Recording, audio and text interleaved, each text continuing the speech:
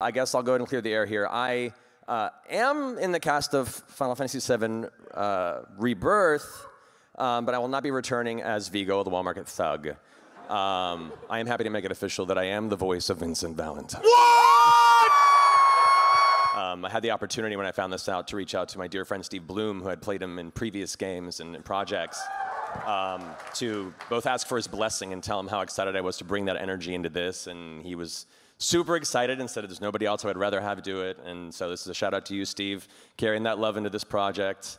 And thank you all so much for being so welcoming, for making this little nerd boy's dream come true. Thank you.